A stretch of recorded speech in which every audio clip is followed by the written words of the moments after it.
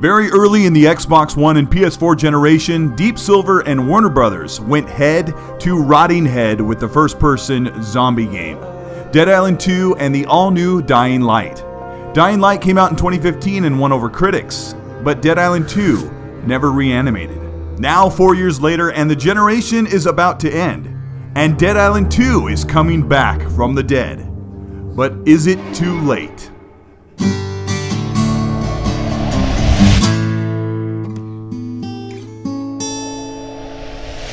This is Colteastwood. Thanks for checking out the channel. I've covered this topic, Dead Island 2, before, and it's because, like few others, I enjoyed the campy ridiculousness of a Borderlands meets Fallout zombie game. If you like this kind of content, make it known and subscribe to the channel for more weekly content. This will be a short video, so let's get right into what happened to Dead Island 2.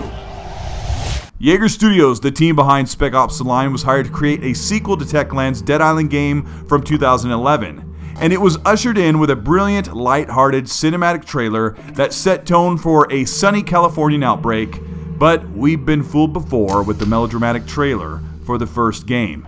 The original creators of Dying Light, Techland, were busy resetting their game to a more serious and brand new polished title, Dying Light, which mixed Dead Island 1 with Mirror's Edge parkour system. In short, the game was brilliant, underrated, and well conceived.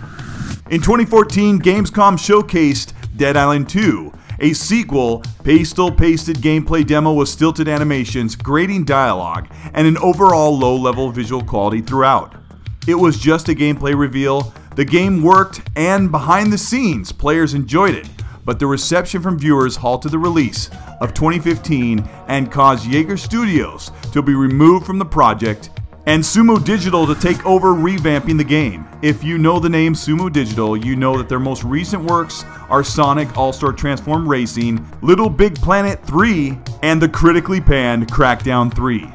Most of all the work from Yager Studios was scrapped and Sumo Digital started rework from the ground up. A year of development time from Sumo Digital was poured into Dead Island 2, only to be handed off to THQ Nordic, the publisher of the Darksiders series, under a subsidiary studio, Dambusters, the studio behind Homefront: The Revolution. What a mess. But the new rumors from talks with Dambusters reveal that not only is Dead Island 2 alive, but being improved with new tech and a new life on the next generation PS5 and Xbox Scarlett. The leak claims that Dead Island 2 is looking to target a 2020 release to launch alongside the PS5 and the new Xbox.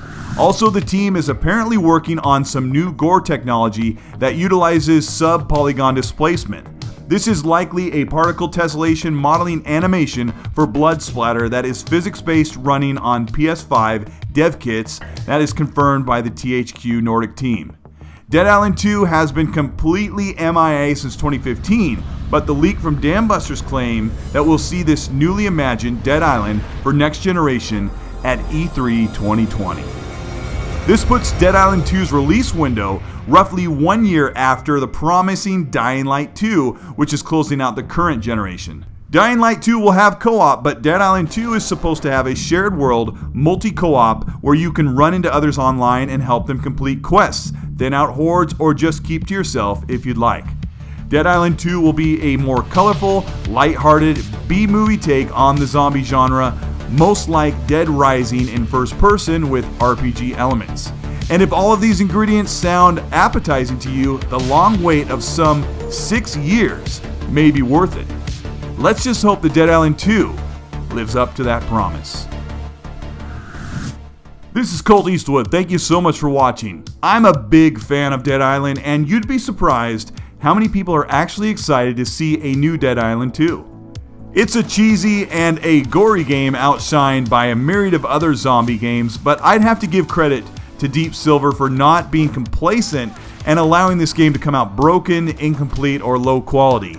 I think it speaks volumes to the voices of the gaming community for asking for more and for better. If you like this video or you learned something, give a like and subscribe to the channel. Join if you've been here a while and want to support the channel. Joining makes it possible to bring the best quality content I can with better hardware and better production. Or maybe you just like some cool gaming apparel, check out my merch shop located in the description and order something cozy or expressive. I design all this stuff myself, so of course I have to recommend it. If you'd like to talk to me on Xbox Live or Twitter, add me at Colteastwood and send me a question or just say hello. I hope we hear more about Dead Island soon, and if they are really ready to show this at E3, expect them to start sharing info very soon. Anyways, I hope you're enjoying the busy late year games. I'll see you in the comment section. Be respectful there. Let me know what you think of Dead Island and the new sequel, and as always, be nice.